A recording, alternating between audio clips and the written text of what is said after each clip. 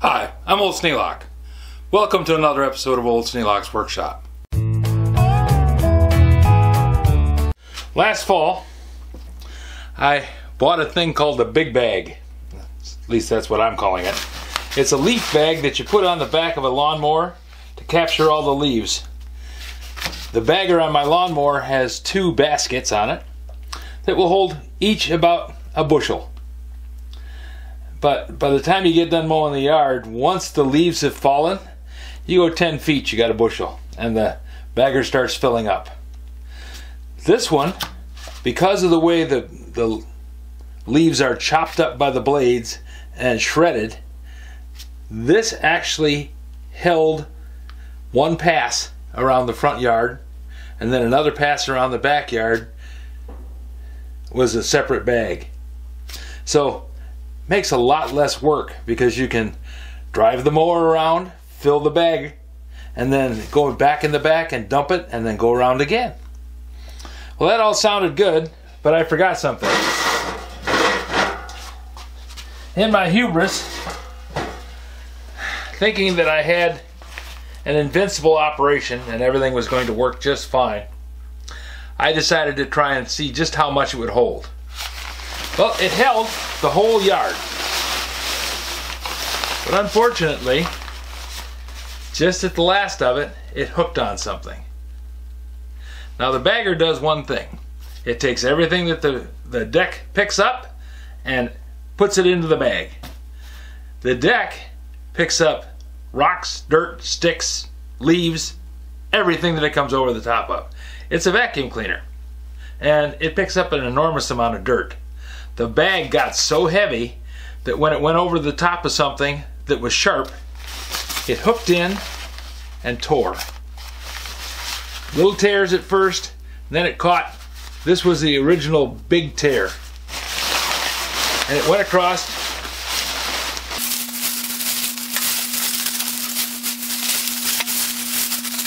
Originally just a small section of the bag.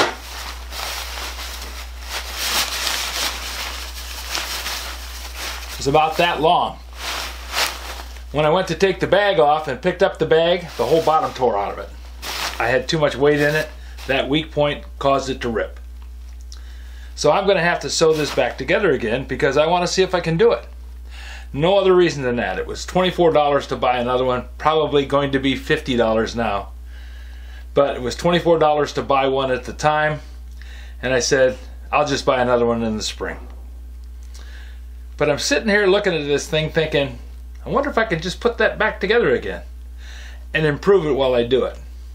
Have an idea. I want to seam this thing back together again and then take some tarps that I have, plastic tarps, and sew them as a skid plate for on the bottom of it.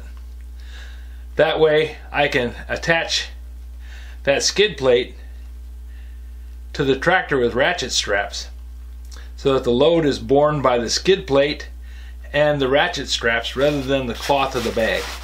So that one, the skid plate will catch all the damage, and buying a new tarp is actually relatively inexpensive. And it also, with the ratchet straps, will take all the load of dragging the weight. So when I get back to the back, and also I'm never going to try and do the whole yard at once again, I have to learn new tactics. But by doing that, I believe I can make this bagger work again. Now, how am I going to seam this thing? How am I going to make it hold together? Well, when the bag was made, they made a seam like this. This seam extends into, this is the inside of the bag. So the outside of the bag only has this little relatively smooth surface showing. So I'm going to turn the bag inside out.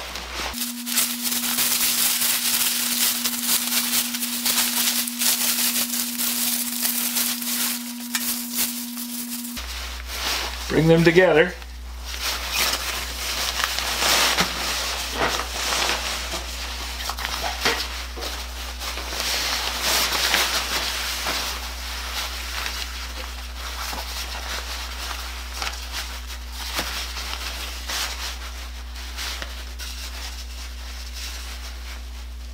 make it overlap.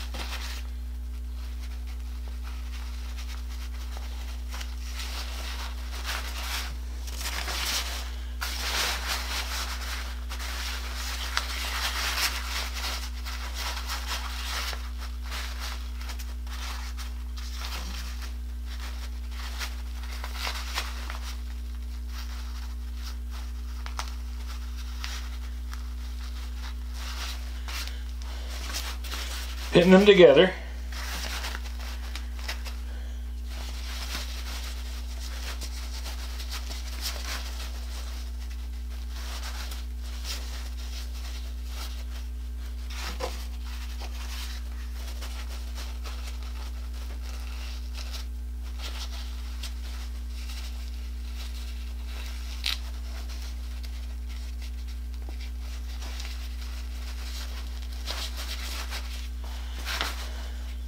Then run stitch a line down the length of this thing, joining this together, then fold it over and stitch it through from the outside so that I'm making a double seam. That should hold it together, especially if I make this the top of the bag and put the stronger side on the bottom. I'll be able to take the part that didn't get all the little bits and tears in it and turn it into a bag again.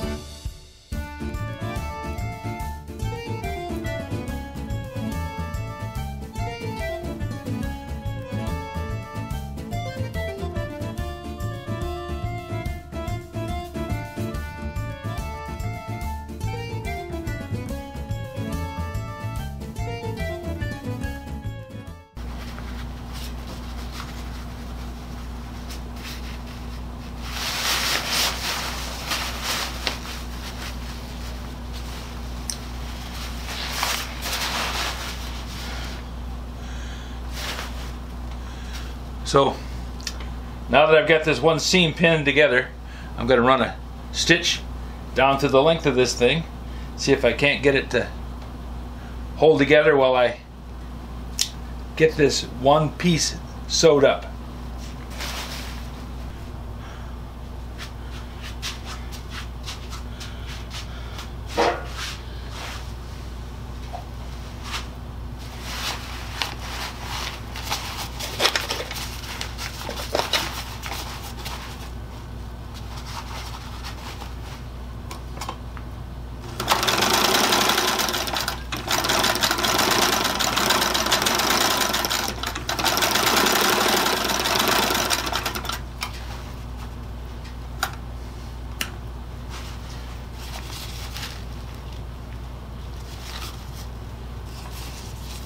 And you just pull the pins out.